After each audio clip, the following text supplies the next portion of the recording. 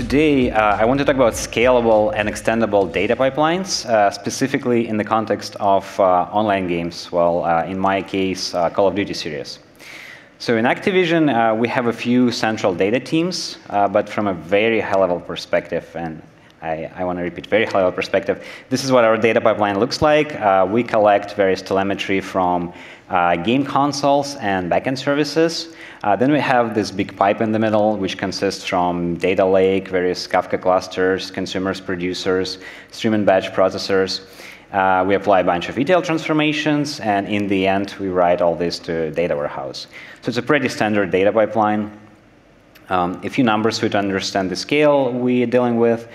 We have petabytes of files in our data lake. We have many hundreds of topics in our largest Kafka cluster. And we process tens of thousands of messages per second, but this number is interesting because it's growing, always growing, and the message size varies from 200 bytes to 20 kilobytes, so it's very different. And you can think these are relatively big numbers, but I'm here today. I don't want to talk about scaling the pipeline in terms of volume or messages per second. I actually think that this dimension is the easiest for scaling, right? Because if you need to scale your pipeline in terms of volume or traffic, you can use all the best practices, all the guidelines available online, learn from the industry. So I think it's actually the easiest way to scale. In our case, we also need to scale our pipeline in terms of number of games we support, because we rarely retire games and we launch a new game every year, right? So we should build this data platform that's capable of supporting many games going forward. And this is challenging because every new game is different, and we can use some previous experience from our previous games, and we can maybe do some capacity planning. But again, every new game is really different, so it's harder. And finally, use cases. What I mean with use case, any kind of new feature, new request, some ad hoc request, and some of them are going to be really straightforward, like some custom report or something. And some of them, like GDPR compliance, for example, is really challenging to implement, right? So we also need to be able to extend the pipeline in terms of all these use cases. And I want to say a few words about Kafka, because Kafka is actually a foundation of our platform. So if you're not familiar with Kafka, it's very similar to a bunch of other messaging solutions out there, like RabbitMQ or ActiveMQ.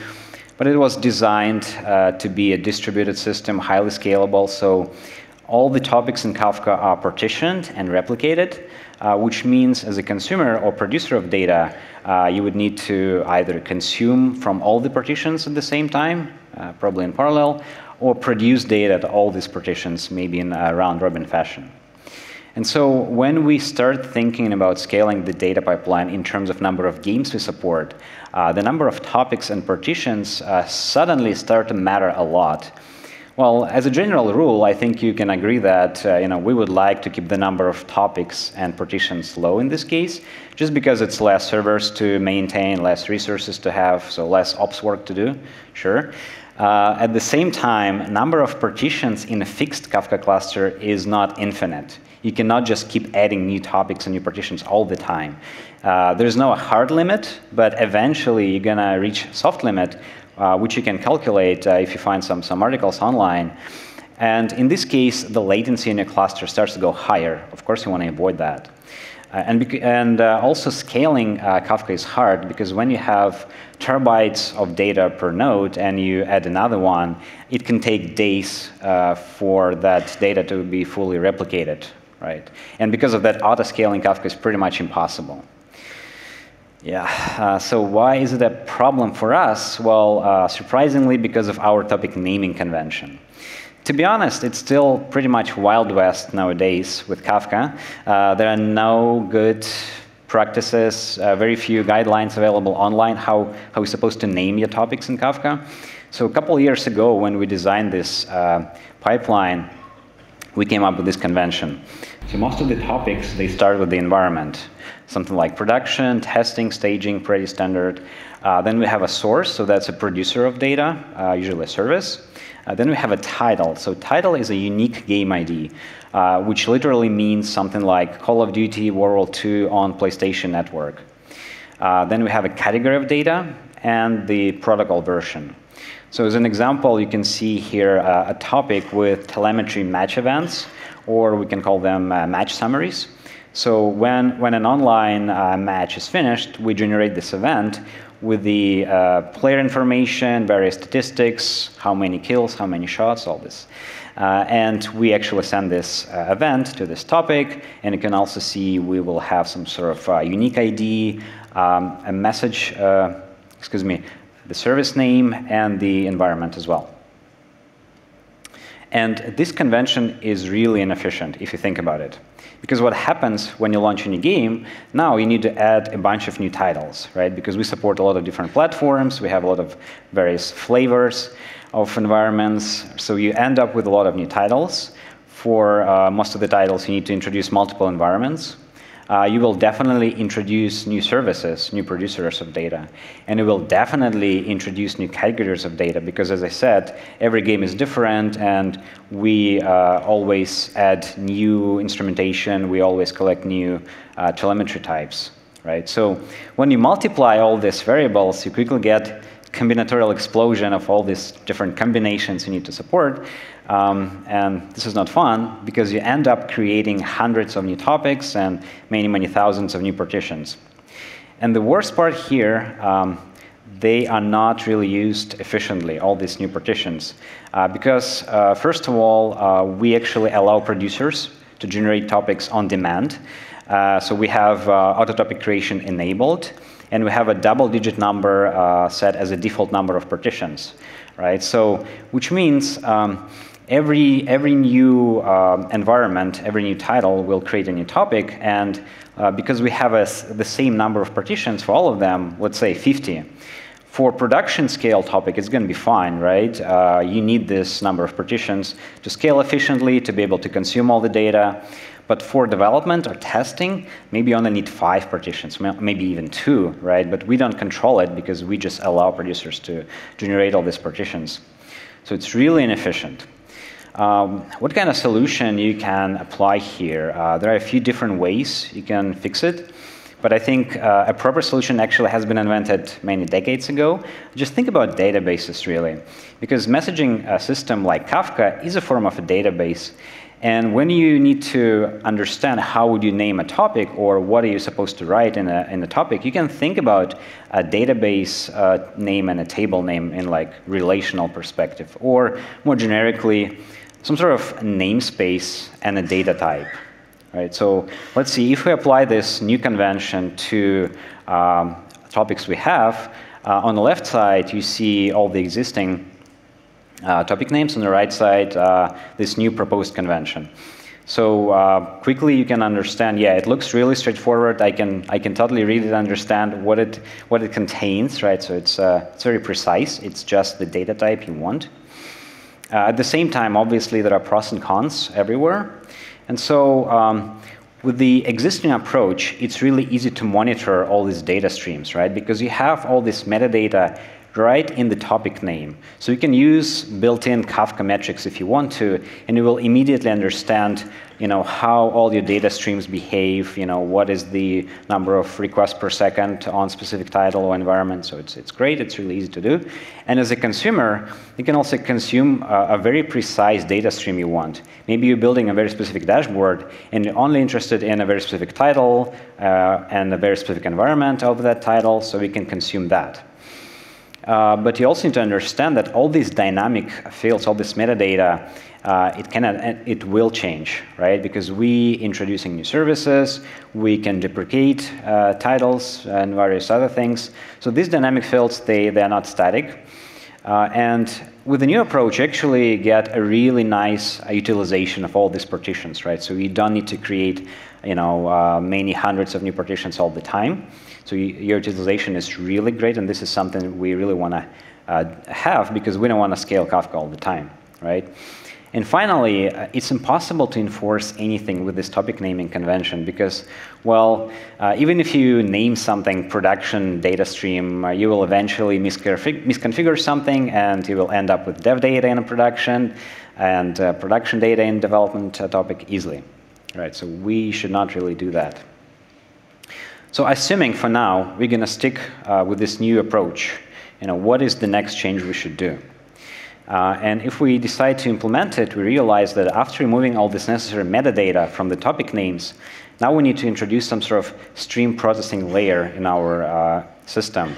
What I mean with stream processing, simply consuming all the data from all your data streams, doing something useful with it, and writing it back to Kafka, probably to a new topic.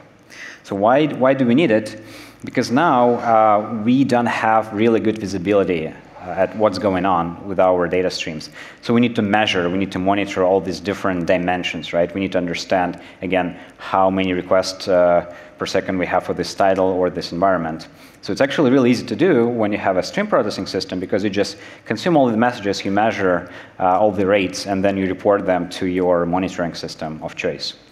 You can also apply some very lightweight validation and enrichment if you want, but it should not be treated as ETL, right? It's not ETL, it's just a very lightweight operational stream processing, right? You're not going to really look at your domain events and apply any business logic here.